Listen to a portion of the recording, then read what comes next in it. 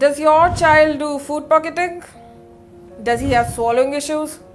Does your child also spit out the food? Does he do mindless eating, watching the television and not listening to you? Or do you have to hold the plate and run after your kid? Well, you are in a problem. It is a problem. It's called picky eating, and unfortunately your child is a picky eater. Hi all, my name is Kirti Wadhwa. I am a clinical nutritionist specializing in child nutrition.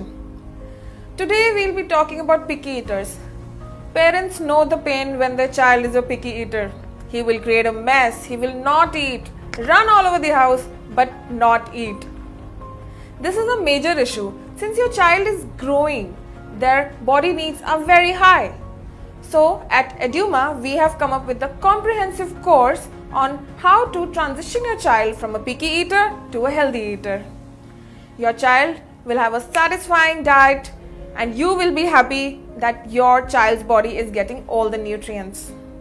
Here you will also learn the below the surface reasons such as behavioral issues. Is your child getting attention?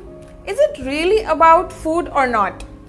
So please join our course at Edumaa and learn about how to handle a picky eater and how to find the solutions. Thank you.